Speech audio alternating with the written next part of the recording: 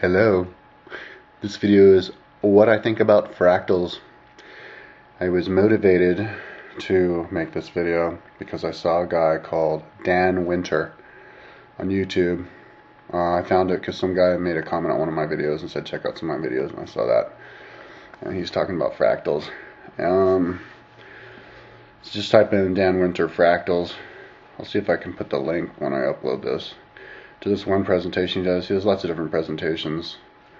The best one is when he's just there by himself, like with a piece of paper or something and showing stuff. I didn't get all the way through that though because my computer crashed and then I couldn't find it again. But anyways, but before I talk about what this guy's talking about fractals, I want to talk about my own little idea about fractals first. I think fractals is kind of like going to be the new thing of interest for people coming up here, because it relates our world that we live in, the three-dimensional world, with the spiritual world. And it does relate. It has to relate. I mean, like solids and liquids and gases and plasmas, they don't really relate to each other most of the time, but they still do. So kind of like that. So anyways, my personal ideas about fractals is I think it's important to definitely keep in mind that as is above, so is below. That's one of the biblical psalms or something Jesus said. It's in the Bible somewhere. But I think I like to use that general idea to imagine what it's like on the other side and in the eternal. For example, and to give arguments for things that I believe based on that one principle. For example, reincarnation. Let's see, flowers live and die, and then they're reborn the next season. So same thing in the spiritual world. You buy a car, you drive it, it dies, you get another car, but it's got the same driver. Kind of like that. I just used the as is above, so is below, or as is below, must be above. Following patterns. For example, you can give all these examples of countries who have dictators, and then the dictators go crazy and kill everybody. So then you use that as a reason not to have dictators now. Kind of like that. And but there's lots of examples, and which I can't bring off the top of my head right now, so I'm going to go into what this guy Dan Winter talks about fractals, because it's really interesting. At least what I remember. It's very interesting. And it's the kind of thing that you'd have to watch over and over again in order to fully comprehend it, or you'll comprehend it more and more each time you see it. But he's talking about the concept of how energy flows is kind of a new concept. Like, even 20, 30 years ago, people didn't even kind of, like, they look in this cosmos and they would just see a planet here and a black hole there, and they would just feel that, automatically assume that there's no relation to any of those with each other. Might as well, not even exist. The only relation would be the gravity, but we couldn't even understand gravity. And this guy, Dan Winter, is explaining gravity, and I can't explain it. I haven't seen his videos enough times, and I don't understand enough, but it seemed to make sense to me. So, assuming that energy passes through, and it makes sense that energy would pass from one planet to the next, or one star to the next, because with my as is below, so is above example, you have radio towers.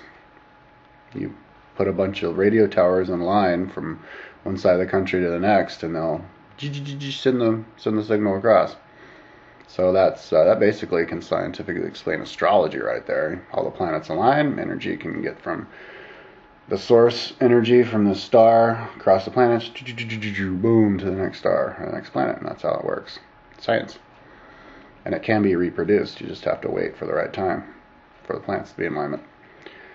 And there are some definitely interesting experiments you can do. For example, if you're in alignment with well, for Mars, for example, which is made out of iron, your iron will solidify.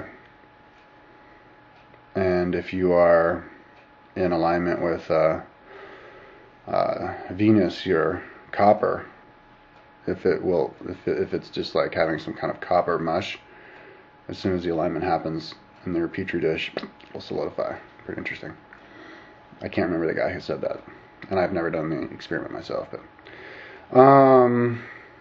so anyways, so if energy passes around, swirls around in the galaxy, it does not just haphazardly swirl around. It has to move and go in and out in a particular way. The reason that it does that is, as is below, so is above.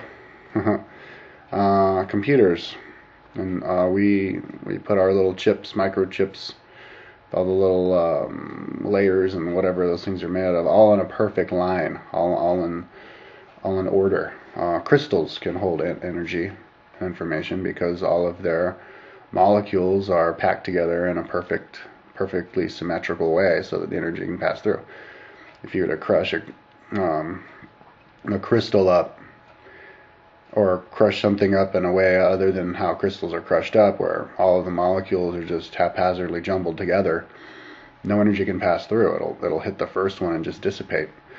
And this guy Dan Winter is talking about aluminum. Like, that's how aluminum is made. Aluminum and steel is our metals that we created, where we just basically compress, like with aluminum, bauxite with some other metal or something. And so if you look at it with a microscope, you'll see, a piece of bauxite here, and then like the aluminum, whatever else here, and then here, and it's all, there's no rhyme or reason, there's no pattern to the actual structure of the metal. Which means that when energy comes through from the cosmos or from other people, or just all the energy that's everywhere, and it hits that aluminum, it just spins out of control, dissipates, and even kills energy. So and that's why you can't drink water out of aluminum cups. That's why you don't want to eat out of, you don't want to wrap your food in aluminum foil. And yeah, so that's like why they were saying that, spires, for example, and obelisks are good, because actually they're like antennas. And even though they're not made out of whatever our antennas are made out of, they can just be made out of, say, granite. They still do the same. They are still energy receptor, because granite is crystal anyway. So it sucks it. You can swirl around into it, and have this. You can't see it with your eye, but it will have this like flow of energy just swirling around it that it sucks. And energy is charge, and charge is what fuels our electronics and stuff, so why wouldn't it fuel us and give us energy? And there are scientific experiments you can do in the Yucatan and those pyramids and other pyramids. If you put like a germinating seed on top of one of those pyramids, it will germinate a lot faster. In fact, all of the Mayans, since the beginning of time, have always brought their seeds to the tops of these pyramids to germinate. Then they'd pick them up and they'd plant them. And I actually did a little experiment myself. I made a